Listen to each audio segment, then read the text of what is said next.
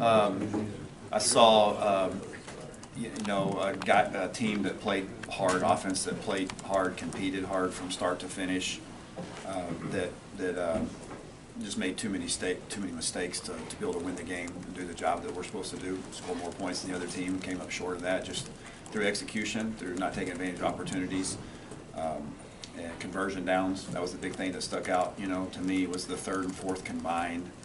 We had been fairly decent up into this point in the season, and Saturday we really did not perform very well when it came to third and fourth down conversions. Barry, I know it's been talked about before, you've addressed it, focused on it, but those short yardage situations, what is going wrong there? What do you guys need to clean up? Well, obviously, the start off the first series of the game, when we got down inside of there, and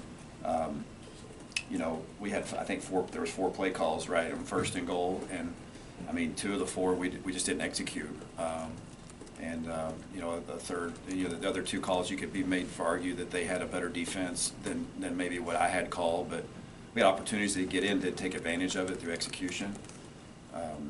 And then the other situations, we had I think a 4th and 1 or 4th and 2, or both of those that we came up short on. And sometimes it's a combination between, you say, man, I wish I could have had this call over, obviously you vet all those things during the course of the week. You plan and go through them and say, here's what you anticipate. That they don't always unfold exactly the way that you think that they're going to unfold, as far as just what you're going to see from a front standpoint or a coverage.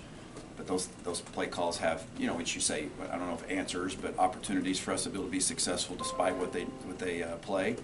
And so there's a balance there between, man, that's one that I'd like to call that one over again, or we got to execute better. Regardless, whatever it is, like we tell the players all the time, and whether it's execution or it's play call, I mean, the bottom line is we are not getting it done. Didn't get it done on Saturday, and that falls squarely on me. And so we got to be better in those situations. You guys have talked all the year about staying in the moments. How do you keep from letting that game that you just had be a problem for the next week, the week after? Yeah, so that's a good question. I think it's the kind of the proverbial, you can't let somebody beat you twice. Right. Michigan State came in here and earned the victory on Saturday, and we can't let that affect our preparation for a really good Purdue team that's got a game that's so important to us. So I think Coach did a great job yesterday laying that out to the guys to say, hey, listen, we came in, we watched the film. I don't think anybody enjoyed watching the film. I know they didn't. None of us enjoyed watching it. I mean, we got in there and got after them. We didn't change who we are. I mean, we're going to coach and teach the same way we would if we just won the game 6 in a row, but you bury the game, and then we literally had a break, and then we came back and said, all right, now we're turning the page to Purdue, and our guys were very responsive to that. Was there anything you saw in particular on the offensive line? It seemed like that was kind of an outlier from what we've seen out of them the previous 6 games. Yeah, I would agree with that to some extent. I thought that their effort and their strain, I don't think that's ever been compromised. I mean, they play hard. That's our standard, at all positions. And but for whatever reason, some of it was we moved a little bit more, with some motions and some eye candy. We moved a little bit more in some of our run schemes, and it caused us some more problems than I anticipated it causing us. But we need to play better across all positions, but in particular, it wasn't one of their better days. They have been a group that has been really consistent for us and have really led us. And there's no doubt in my mind we'll bounce back from that. And listen, I'm not saying that this reason we came up short was on these guys. It was all of us. We all had our moments where we didn't perform very well. Obviously, when you score 15 points in a game, it's not good enough to win hardly any games. And so we have to all play better. But our line, we'll bounce back, I think, this week. Is it fair to suggest that if you guys don't play well up front, you can't play call your way out of that in the same way that if the offensive line plays great, every play caller is great? Well, I mean, I think that's probably, hyperbole on both ends, to be honest with you. I mean, I don't necessarily agree with that wholeheartedly, but there's some truth to that. Obviously, the better they play, the more we control the line of scrimmage, the more you are able to stay within your plan, and when you're struggling a little bit, it makes it more difficult. But it's no different than anybody else doing their job. Same for the quarterback or for the receivers. I mean, you had to do your job, and we've had a lot of moments where guys have done that, but Saturday at inopportune times, I'm not talking about any one position group, we just collectively didn't do our job well enough, starting with me, moving on down. What stands out to you about the Purdue defense? Tough, physical. I mean, they look like a lot of the other Big Ten defenses. They know what they're doing. They're very sound in their scheme. Support the run really well. You know, they've statistically been really, really good against the run this year. I think they're top 25 nationally against run and rushing defense. They tackle well and they get down in there in the box and challenge you to throw it. And I think they do a good job on defense. A lot of common opponents at this time of year. Yeah. Do you look at those games and see what teams had success and how they did it? And Certainly, yeah. There's a lot of film. I mean, we're 9 games into it, and there's a lot of film and validation of who they are and what they are. It goes both ways too. You know, we've got a lot of film out there too of ourselves, so it's all available. And this time of year, everybody's pretty settled in to kind of who they are and what they're trying to be, and so there's not a lot of punches pulled at this particular time of the year. It's about executing who you are, and can you be who you are better than they are who they are. That's a lot of R's and names, but you guys get what I'm saying. Barry, obviously, Chase gets so much attention, gets other people some opportunities. The tight ends seem to be benefactors of that here recently. Like, is that something that's opening up a little bit more, or has that been more of a focus? Yeah, it has been. I mean, against Nebraska, it kind of popped up. I use this word a lot, organically through the course of the play call.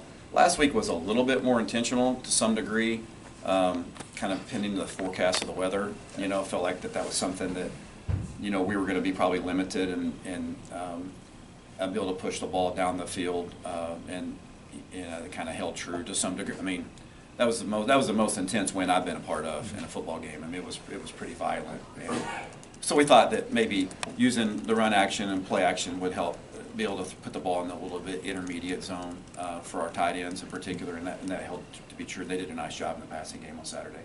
How do you balance that? You know, Chase Brown is so good at what he does. He draws a lot of attention, but you don't want to go away from him. Yeah. So like, using him as a decoy and then using him, how do you balance that? Yeah, that's a great question, and you know, that's something that I'm, as a play caller and organizer of the offense, constantly not wrestling with, but trying to, you know, navigate and piece together how best that would fit us and what we need to do. And because you're right, I mean, you got a guy here that's a really elite running back, and you want him to touch the ball. You want him to impact the game, but you also don't want to do it so much and so often that you're beating your head up against the wall. So, you know, there's been times we've had nice balance in that. There's probably been times where we've stuck to that to some degree too much. But hopefully down the stretch we can really find that formula and we found that formula a lot of times during the course of the year of run and play action and using our quick passing game. So hopefully we get back on track this week with using those things. Isaiah has kind of had those long catch and runs last week. So how have you guys been able to maybe kind of find him more space on those short routes? It's just happened through the course of the play call. I mean, it's been our base, some of our base play calls on early downs, and he's done. It was almost like a carbon copy of the week before against Nebraska when he caught that ball, and there's Chase down the field, and, blocking multiple guys, and Isaiah running after catch. So, you know, I think Isaiah's really the last couple of weeks has played really well for us, and has proven over and over again that he's a real threat when he has the ball in his hands. We've got to continue to find ways for him to touch the football. But really all the things that are showing up for us have happened pretty naturally for us in the flow of the offense. And we'll ask Brad about Josh's availability, but just the last 2 weeks, what has it been like trying to find the right amount of usage for him, getting him back into the rhythm? Yeah, I think obviously there was a little bit more Saturday, and then he got horse collared, and I think that affected him just a little bit physically, honestly, and so it probably would have been supplemented more down the stretch of the game if maybe if that hadn't happened. And so I think the biggest thing for us is I saw a big jump from him last week, and for his readiness. You know, the week before Nebraska, he was probably on the verge of being ready. He was close, and then last week he was really close to being, I think, back to 100%. And I think once he gets established there, obviously we're never going to put him in the game if he's not prepared and physically able to protect himself. But I think mentally last week was a really good week for him to get back to gain that confidence.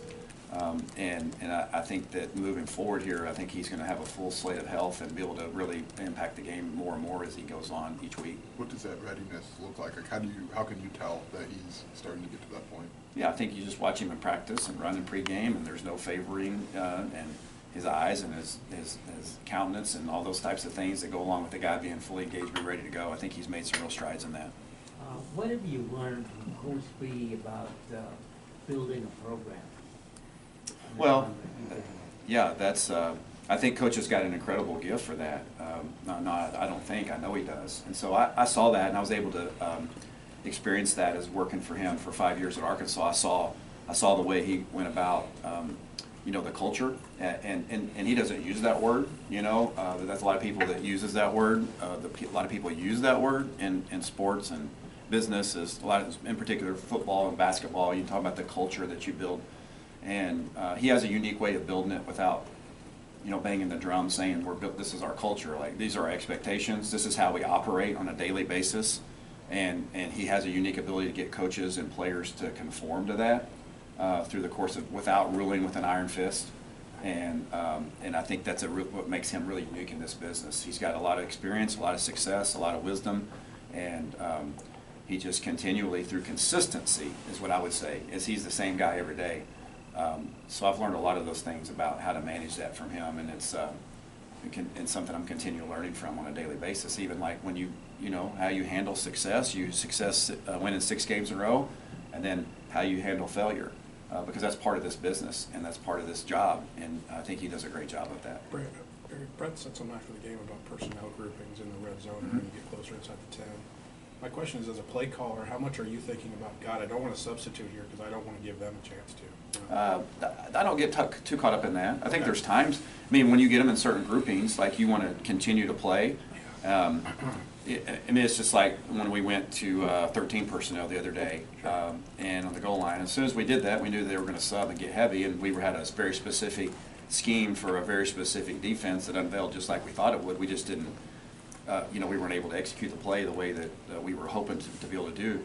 But so there's a lot of strategy that's involved in that, to say, okay, we're going to stay in what we're currently in to keep them from subbing, or are we going to go to a grouping that's going to invite?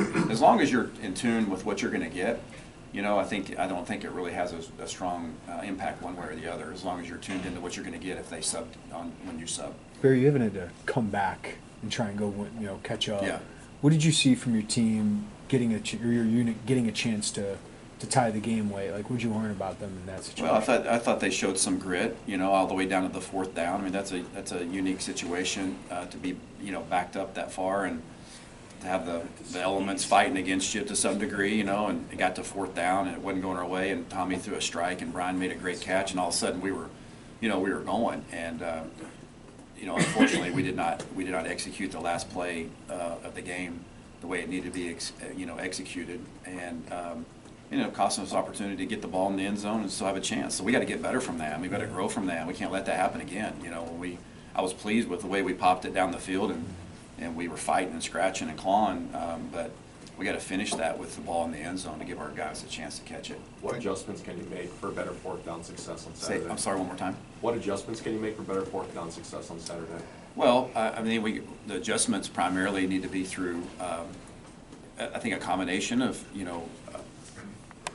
putting our guys in a better situation, and then we have to be able to execute the details of those calls and those critical moments, which we've shown we've had a propensity to do so at this, to this part of the season. Obviously reflected back in Minnesota just a few weeks earlier, we were really good on 4th down.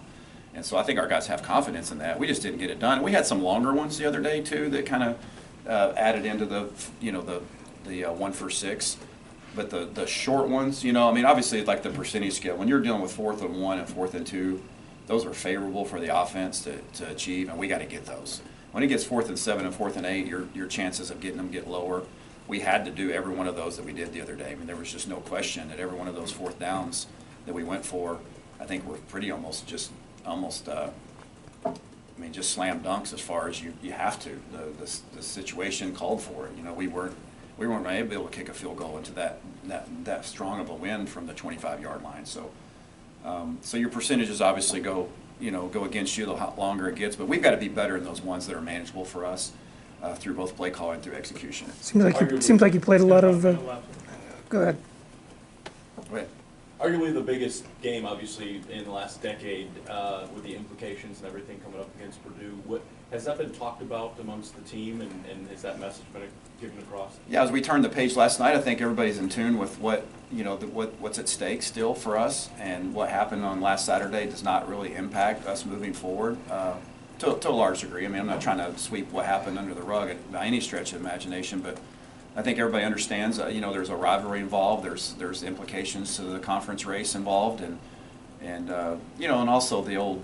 I mean, you get 12 of them guaranteed, right? And if you can't get up for each of those 12, then something's wrong with you. I'm confident our guys will bounce back and put their best foot forward this week to get ready to play a good Purdue team. On that last drive, it looked like Casey was close to being out of bounds. Yeah. What are the mechanics of communicating that with the guys on the field to let? Well, we're going. Really, to be honest with you, what held us up, it was just we had just a little hiccup in what the protection was, and just if it was one way or the other. And so there was just a small argument there, not argument, but just a little pause that cost us a few seconds. The guy, Casey, was really close to the sideline. I don't know if there was a small amount of confusion there that when he caught the ball on the sideline and the clock stopped for a first down, I don't know if our guys thought that maybe a pause for a second, because it was like really bang, bang play right on the sideline. But we should have been in our normal operating mode there of assuming we're going. And we just took a few too many ticks there. That it was ended up being a costly deal to lose those 5 to 6 seconds there. It could have afforded us one more play. Something again that we got to learn from and move on from in a hurry.